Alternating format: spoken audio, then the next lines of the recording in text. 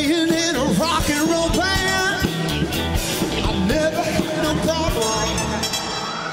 All right, we are loving our cover band today. Welcome back to Houston Life, everybody. The 70s are known for a lot of funky design trends. You know, think bright colors, bold prints, shag carpeting, of course.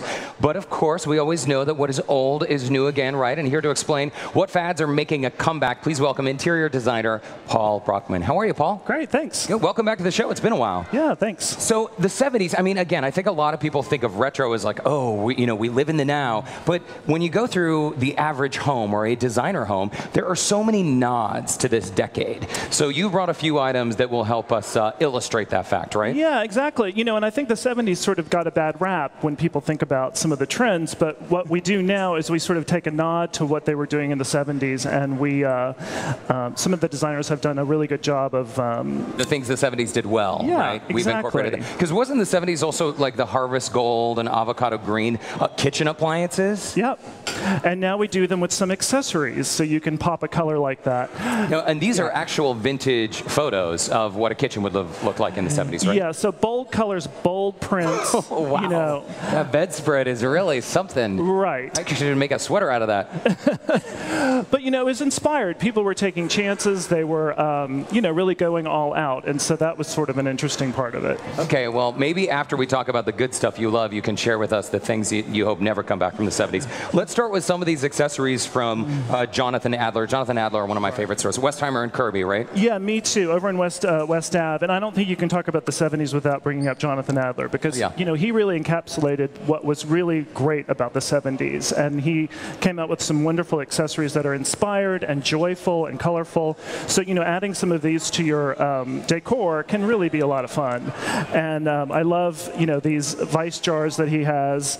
This is called puppy uppers for your dog treats. And puppy uppers, that's funny. Yeah, and he has all kinds of these canisters with various colors and stripes on them. Yeah, they're fun. You know, and you know, this beautiful tray is from there too. It's just a beautiful store, and it's, I always say you can't go into a Jonathan Adler store and not be happy. It makes you smile. It is a little spendy, I will say, but if you sign up for their emails, they do like a weekly 50% off, like, special item, right? Yeah, and most of these accessories are under $100. So if you want to add a few things in, you know, it's a great way to add a little pop of color. I'm noticing a collection of owls right here, Paul. Yeah. Well, explain why that was so significant in the 70s. Well, you know, the owl, it was a good time to be an owl in the 70s. In 1971, the Park Service adopted Woodsy as their mascot. And so it was a really big deal. And it was the slogan, I think, was "Hoot, don't pollute." And so the owl really became a moniker for the 70s, and you saw it in a lot of decor. It's interesting because you see it, it's so many stores today, whether it's West Elm, Crate and Barrel, they all have owls, right? Right. And so, you know, to add an odd to the, you know, the owl in your decor, and Jonathan Adler does seem these great, they're handcrafted, and they have recycled glass in them, and I just think they're a lot of fun. They are beautiful. Let's move over to our living room setup over here, because you've got some great furniture. I love that chair, but you also have some cool tabletop stuff. Yeah, well, you know, this is, again, a great example of, you know, a nod to a past decade, but it's been modernized. So this is a great chair. This is from Mitchell Gold. And Highland Village on Westheimer. Highland Village, yeah. You know, and it's a great resource. I partner with them for a lot of my jobs. But, you know, like, for instance, this chair is the Supernova chair, and it's got a platform base.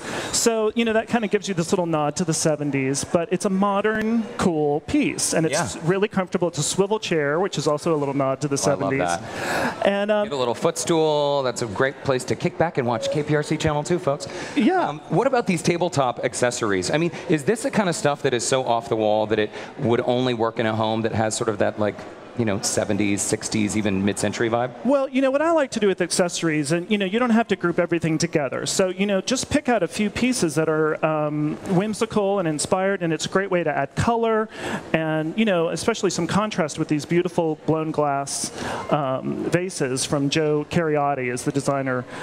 You can get these at Mitchell Gold. But, you know, for me, you know, these dandelion sculptures and, you know, these bold colors that you saw in the 70s, like this of course, this orange that was everywhere. Oh, yeah. So just to sort of pepper these into your decor can be a great way to add some whimsy and some fun. Whimsy and fun without being too overbearing. This shag rug, by the way. I love this. I mean, shag rugs are in people's homes everywhere today. We were raking it before because remember you had to rake your shag carpets. Do you? Well, yeah, to get the pile up. Wow, okay. Yeah. I didn't know this. And but this is a modern take on it. So instead of doing wall-to-wall shag carpets, we're doing them in area rugs, and they're fun. They're soft. I love to put them under beds or in living rooms. It's a gorgeous room. And these are actually made out of polyester, so they wear well. You don't have to worry about accidents with your kids or pets. They clean up. Hose them off in the driveway if they get dirty. They're polyester. Also, I want to mention a few more trends. We're just about out of time, but this tray that you pointed out earlier, this clear material here is called lucite. And back in the 70s, I mean, entire pieces of furniture and tables were made out of lucite. Yeah, and we still use a lot of lucite interior design today, but I brought that tray in because it's an example of like the brass and the lucite. That's something that's really successful, again, in today's decor. And also something we're seeing a lot of today, the grass cloth and foil wallpaper. Yeah, I just did a powder room. I don't know if we have a shot of that, but I incorporated the foil wallpaper, and that's grass cloth, which is always, and we do it in different colors now. The 70s, you sort of did the browns, but we do blues and some great things. And then, but that's another thing, this metallic wallpaper we're using a lot of, and that's from the 70s. I did not realize. Yeah. Also, bringing outside into the home, that's a nod to the 70s. Yeah, that was something that happened. It was sort of the counterculture and the hippie movement of the 70s. People started, embracing nature and bringing it into their home. This is a house I did in Memorial where we did this beautiful atrium, and, there it is, the outside in. Holy cow. Paul, thank you so much. You always have such great ideas. And if you out there would like more ideas when it comes to design or to connect with Paul, just check out his website at paulbrockman.com.